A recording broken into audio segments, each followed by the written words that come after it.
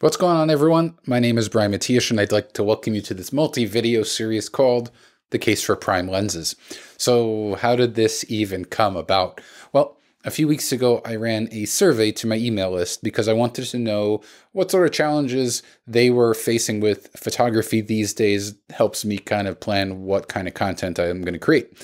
Now, there were a bunch of submissions and there were a few themes, but there was one in particular that jumped out at me. It was by far the most dominant theme that had to do with people. They couldn't figure out ways to kind of bolster their creativity from home, meaning they see all these people on Instagram and on YouTube, flying around and traipsing the globe to all these locations, and it kind of affects them because they just want to be able to photograph around their own home. And it got me thinking because this has been a slow travel year for me as well. I haven't been traveling nearly as much as I had been in previous years. And so I'm sympathetic to that. And the more I thought about it, the more the idea just kind of like popped in my head and it was staring at me quite literally. And that has to do with your focal length. So for the most part, I would say most people live and die by their zoom lenses, meaning they have lenses that they can change focal lengths by twisting the barrel. And that's great. This is not going to be a video of me telling you, you know what, zoom lenses are bad, throw them out, sell them, and only buy primes. However, I will say that for me personally, using prime lenses has been one of the best things that I've ever done to jumpstart my own creativity, especially when I am not able to travel a lot and I have to rely on my immediate surroundings, which again, I think a lot of people watching can relate to. Now, before we dive any further, maybe we should define what a prime lens is just in case you're not sure. Well, it's pretty straightforward. A prime lens is simply a lens that has a fixed focal length. So oftentimes when you speak with photographers or you're listening to them, they might refer to what's called the Trinity or the Holy Trinity of lenses. And usually they're referring to a series of 3 lenses that covers just this massive focal range. Usually it's a 16 to 35 millimeter lens and a 24 to 70 millimeter, or maybe a 24 to 105 millimeter, and then a 70 to 200, or maybe a 100 to 400, or 70 to 300. You get my point. There's an ultra wide lens, there's a standard zoom lens, and then there's a telephoto zoom lens. And in all 3 cases, you're able to cover the full focal length from like 16 millimeters up to 200 or 400 millimeters. Now, here's the thing. For the longest time, I had massive anxiety about having to cover the full focal range when I travel. Like, I need to be able to get to 16 millimeters and all the way up to 400 just in case. Like, I don't want a single gap. And that, it was very real. And the thing is that over time, what I realized was that in a way, for me personally, and I'm not saying that this is necessarily the case for you, but having those zoom lenses actually stifled my creativity. There is something to be said, I'm telling you this from experience, there is something to be said about locking yourself into a single focal length. And for me, my Trinity, I've got my own kind of prime Trinity of lenses. All 3 of them are ZEISS Batis lenses. I am a ZEISS lens ambassador, and I'm very proud of that. And so for me, my 3, I have an ultra wide, kind of a standard, and a long. On the wide end, I've got the Batis 18mm f2.8. The standard is a 40mm f2, and the long is a 135mm f2.8. And obviously, those are 3 very distinct focal lengths. You're not zooming.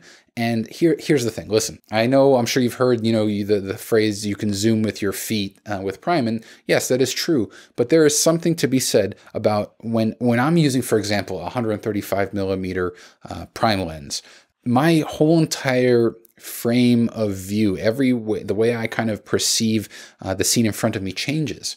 And it brings about this kind of serendipitous creativity. And I know that kind of sounds, all hippity-dippity and woo-woo and stuff, but it is true. I'm telling you, it is true. There's something that when I am just stuck with one focal length, I find my creative juices flow better. And it's enough for me to want to kind of dive deep in this with you. And in this first video, I just kind of want to talk about that principle of why prime lenses should be something to consider. And then in subsequent videos, I'm going to talk about the technical stuff as far as prime lenses actually being quite lighter in weight, smaller, and still retaining all the same kind of rugged features that you would find on some of the more expensive zoom lenses. The thing is that over the years, I found that when I use my prime lenses, I actually find it to be a creatively challenging and rewarding thing. There is something, by you kind of like getting committed to a certain focal length. And of course, you can switch your lens out if it's convenient. But for the most part, what I like to do is really spend time with a particular lens. A lot of times I'll just take one lens with me, like the 40mm or the 135, and it changes the way I approach a scene, especially if it's a location that I've been to many times. You know, if you've got your same old lenses, the human condition is you're just going to fall back to doing the things that you're familiar with, and that's understandable. That is, after all, the human condition. So this is why I strongly recommend, I'm not saying necessarily to go ahead and toss your zoom lenses and sell them or anything like that, but you can try renting a prime lens and see if there's something there that wasn't there before. You know, get the lens, get a different focal length, try a 40mm f2 lens. It's a fantastic, one of the most underrated lenses I've ever used. And go out and see if you can just approach compositions completely differently. Now listen, you know, there are photographers who might, you know, tell you, you have to do it this way. If you don't do it this way, you're not a photographer. You know, you need to be able to cover all this focal length, and don't listen to that. Don't listen to anyone who is comfortable giving you blanket statements. I'm saying experiment, especially if you find yourself stifled creatively. You owe it to yourself to try something like a prime lens. You never know. It's one of those things that can just blow things up in your mind, where you see things, you force yourself to see things in one focal length, and you're not giving up anything in terms of image sharpness or quality or anything like that. All you're doing is you're restricting yourself, you're forcing yourself to really analyze your composition, because you have this one focal length, you can't zoom in, you can't zoom out.